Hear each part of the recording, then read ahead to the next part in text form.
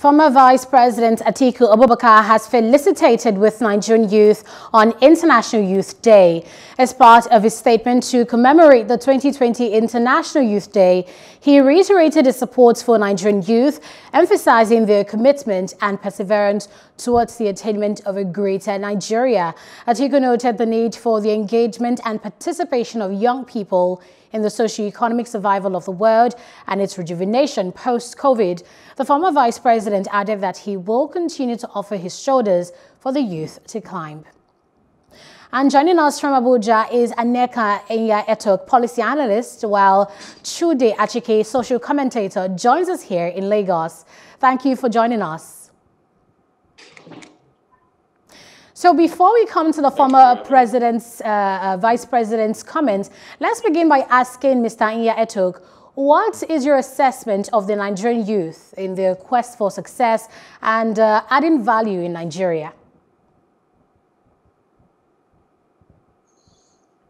Well, thank you very much for having me on and for the question. I think the Nigerian youth of today is in a precarious position.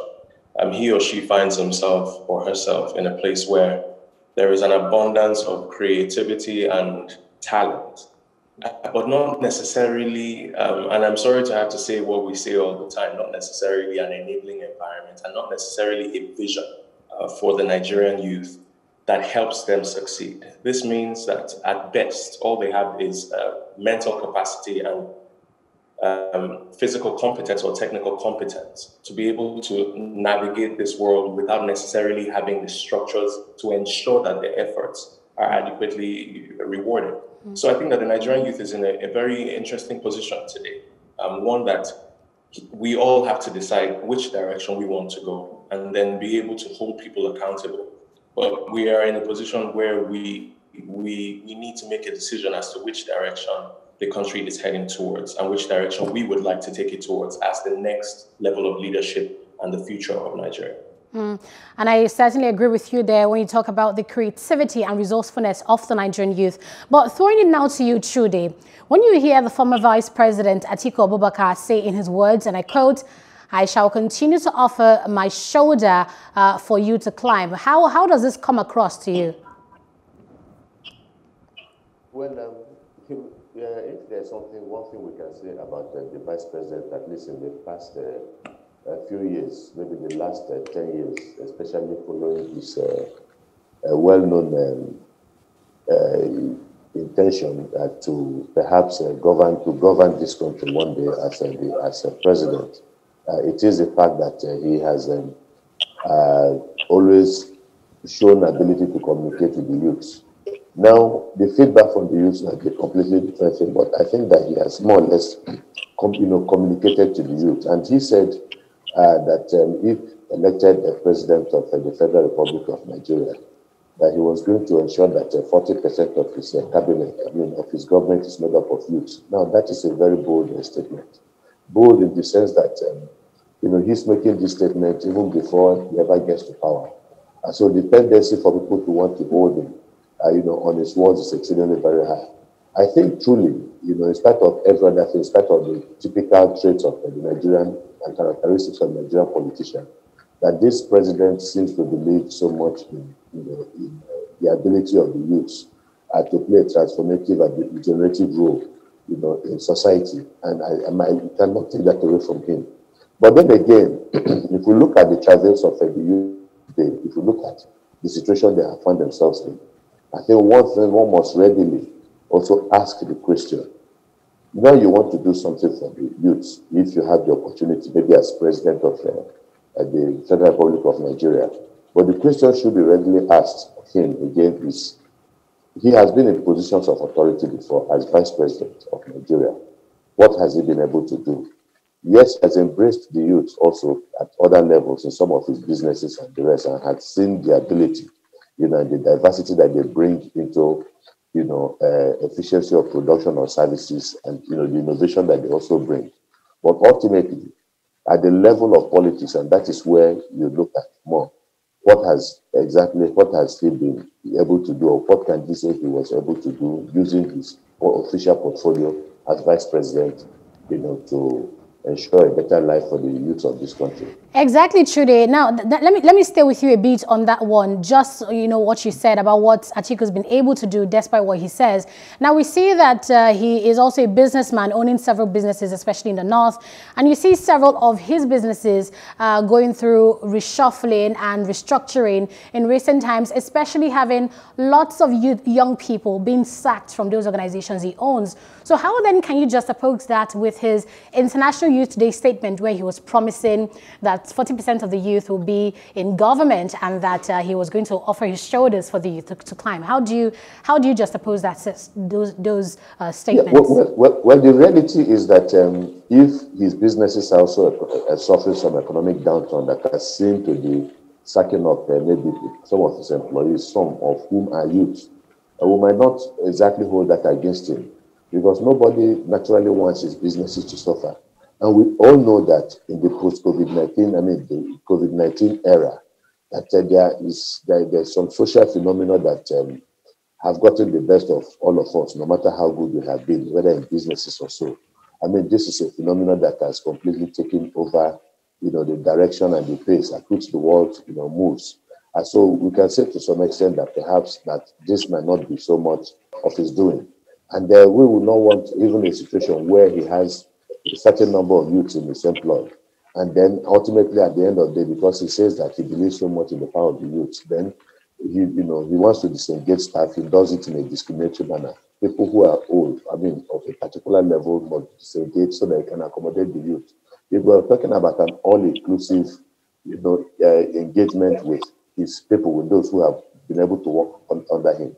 But let me just say this again, that the youths should not just sit down and wait to be fed. Because when we are talking about transforming the youths in this our generation, we are talking about there's this saying that power is not given, power is taken. The youths must also understand one thing, that they need to be able to, that there must be a proper contestation for power, political power, because it is only with political power that you can begin to make whatever impact you want to make in the rest of society. So rather than wait for them to be let's go now to taken to that Eldorado that they are all wishing for, they must also realize that they have to fight to get that Eldorado. And so when they are engaging with people like Atiku, Abubakar, and all the other people that matter within the political Thank you, space, Chude. Your point has been noted, Chude. That there is proper contestation, for power. And on their own terms also, and then perhaps most like not on the terms of the political elites, who have not exactly acted in consonance with the interests of the youth in general. Allow me interject here, Chude. We have to throw it now back to nya-etok, who was talking about just a few seconds ago, talking about how resourceful the youth are, but are lacking in certain structures that should make them thrive the more in Nigeria. So, nya-etok, from the point of policy making, which areas should our leadership strongly consider to give meaningful empowerment to the Nigerian youth in such a way that translates to being impactful and contribute as well to national growth? Okay, so thank you very much for the question. I want to start first of all by sort of taking up from where my colleague has left it off. There is a need to be able to engage on a level beyond just rhetoric and talk. All right. Mm-hmm. But that means, and to answer your question, that means that for us to be able to articulate policies and processes that are going to be able to help the Nigerian youth to actualize, the first thing we have to do is to make sure that the government in power identifies the Nigerian youth as the future of this country. Until the government deliberately identifies the Nigerian youth as the future, no policies will be made to that effect. And even when policies are made, they will not be made with a sense of purpose. This is important because every country that seeks to plan for its future needs to have a long-term vision for which the youth of Nigeria or the youth of that country will be the driving force, because there is creativity and there's energy. This means that as Nigerians, if we want to engage the government in terms of policy, the first thing we have to do is to say, what is your broad plan for Nigeria?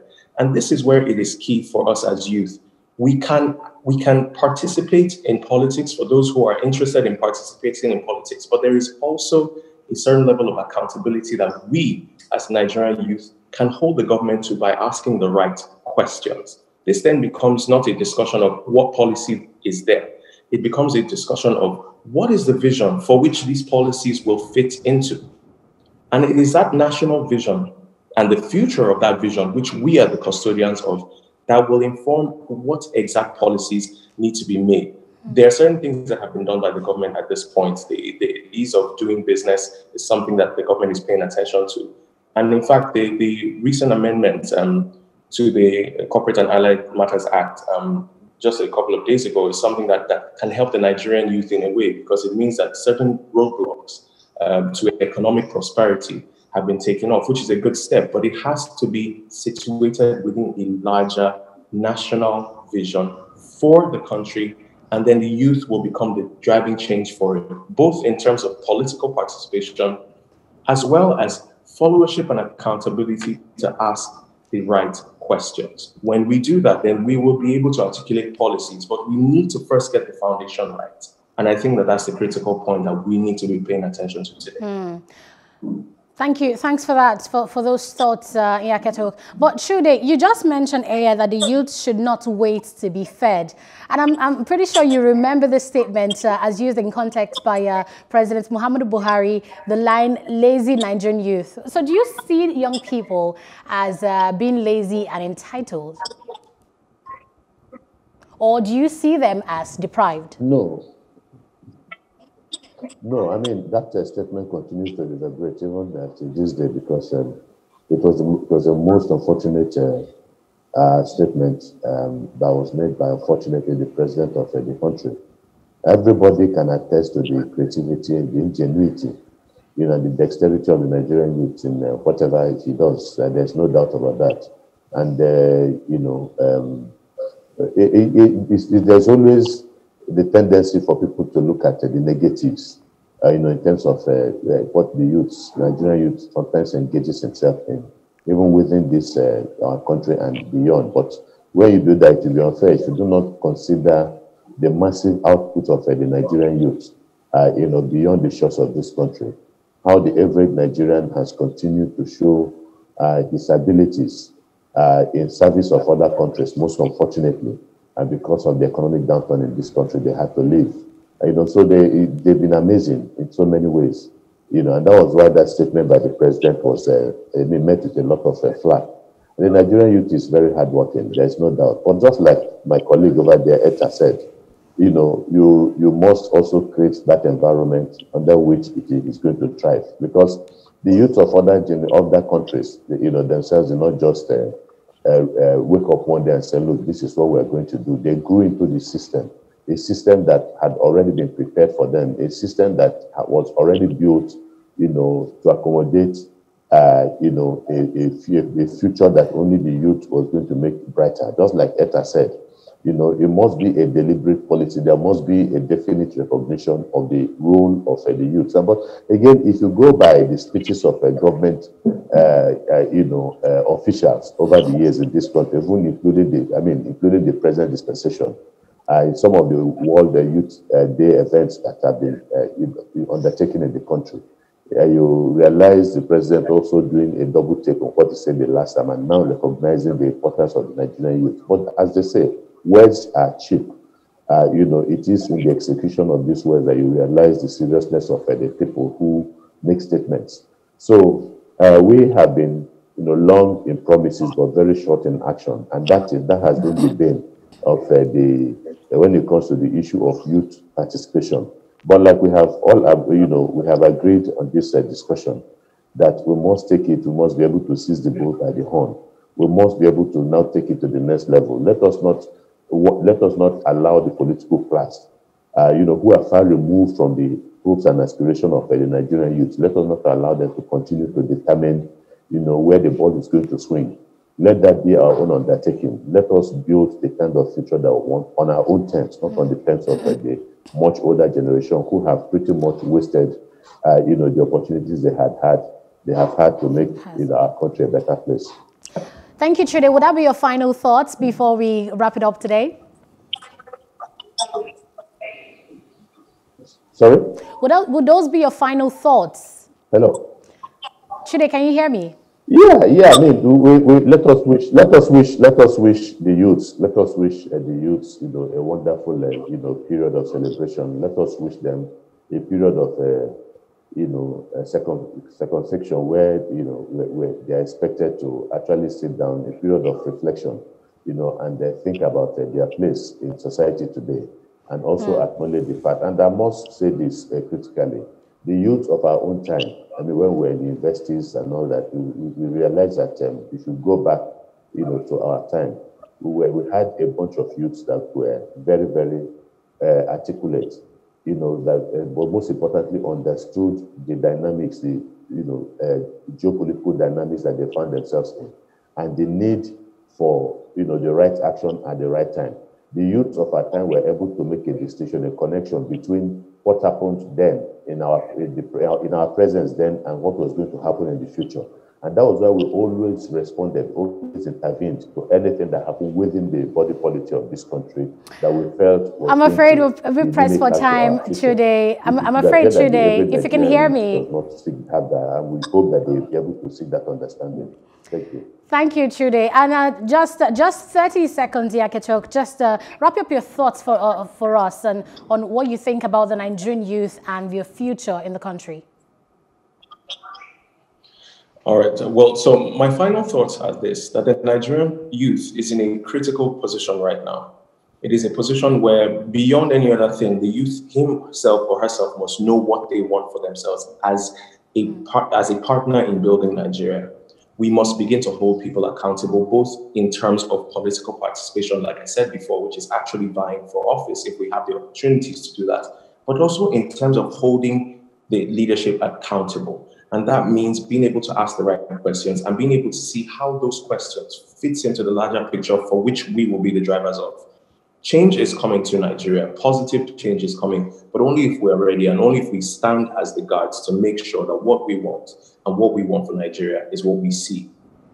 Key takeaways there from social commentator Atiku Chude and of course nya-etok. Thank you so much for your time joining us on The Breakfast on Plus TV. Thank you.